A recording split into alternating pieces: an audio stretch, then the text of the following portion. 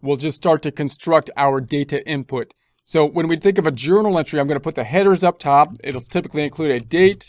Then we're going to have the accounts that will be impacted, tab, debits, and then credits. Let's put debits, credits. So that's going to be my header. I'll typically make the headers black and white. So I'm going to select the headers up top.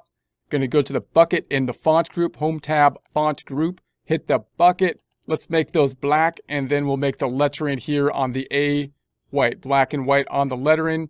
And then I'll often center. Sometimes I like the accounts not to be centered, so I'll center like these two and maybe the date one. So I'll just go to the alignment area and center them. And then I'll go to the date, maybe alignment and center. And then I want to make the accounts a little bit larger. So I'm going to put my cursor between F and G. So where it looks like that, left click on it, and we'll drag a bit to the right. So now we've got a bit more space there. So now we'll do a little bit of the formatting on the date area. I'd like to format it in such a way that I see the date.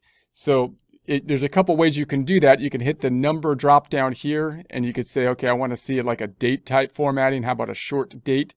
So if I said 01, 02 or something like that, there it does it. But notice it gives me the year there. And really, I don't want the year because I want to make it like a generic type of problem. So I'd like it to just say 115. So I'm going to try to do a special date range formula to just show that and not give me the year.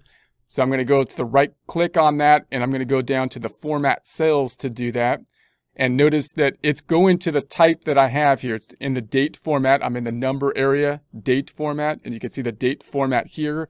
I'd like to adjust, in essence, that formatting. If I'm on that formatting, and then I go to the bottom here, and you can see I got one 314. They actually have it right there, 314. That's the one I'm going to pick. If they didn't have that, sometimes I don't think they always do without the year, then you can go on to this date range. You can go to the bottom, and you can customize it by simply taking off the year. So here's the format that's currently there. I'm going to say, okay, I'm just going to remove the year component. So let's get rid of the year, and I'm going to do